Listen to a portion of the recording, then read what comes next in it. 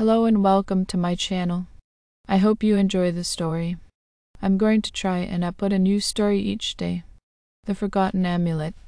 In the heart of the dense Amazon rainforest, the echoing calls of exotic birds mixed with the whispers of the wind through the towering trees. Dr. Eliza Chambers, a renowned archaeologist, had always been drawn to the allure of the jungle's secrets. The pursuit of the unknown had led her to countless discoveries, but it was the Forgotten Amulet that would be her most harrowing adventure yet.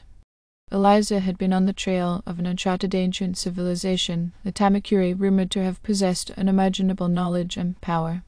Local legends spoke of a hidden tomb deep within the rainforest, which was said to house a cursed amulet known as the Eye of Eternity.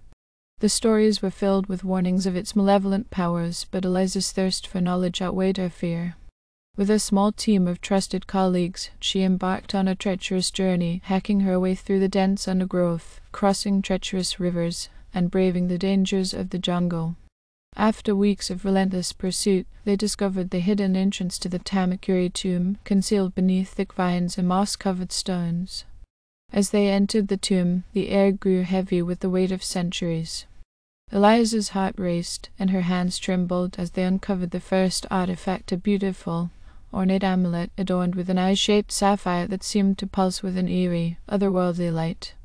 Ignoring the ominous whispers that had begun to fill the tomb, Eliza decided to inspect the amulet further.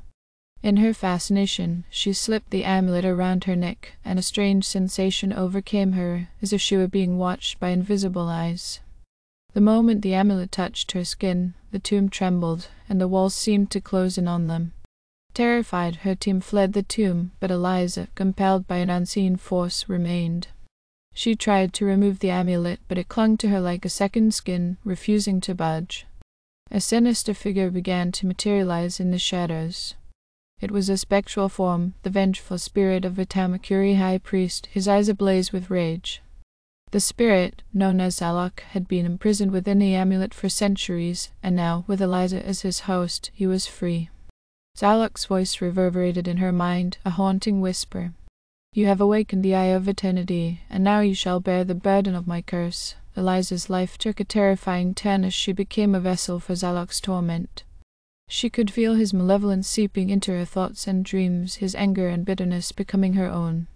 Her once brilliant mind was clouded by the darkness of the amulet, and her very soul was on the brink of being consumed.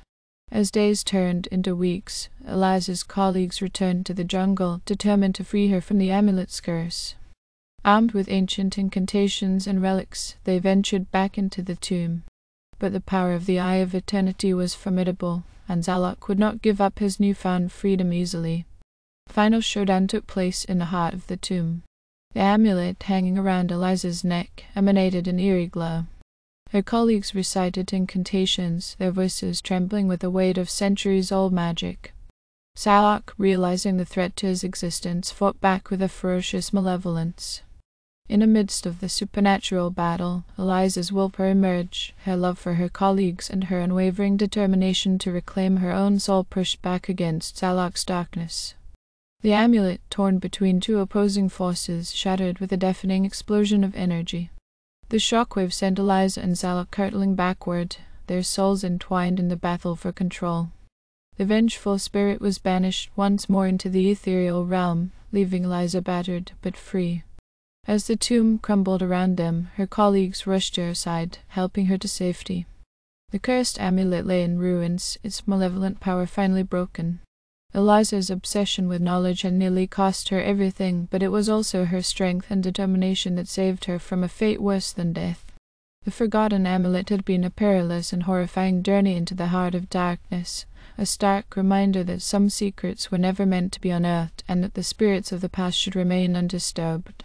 With the cursed amulet's malevolent power finally broken, the tomb crumbled further, burying its secrets and the malevolent spirit of Zalok beneath tons of earth and stone.